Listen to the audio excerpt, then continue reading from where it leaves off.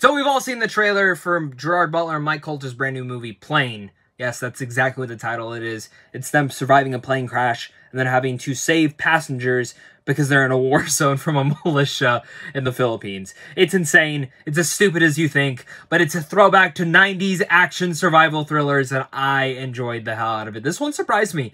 I thought it was going to be stupid and generic, but I said, let's wait till the first action scene. Once we get there, if this is filmed good, I'm going to enjoy this movie. And it was actually filmed pretty decently and better than I ever expected. I've seen some other bigger blockbusters that had worse action.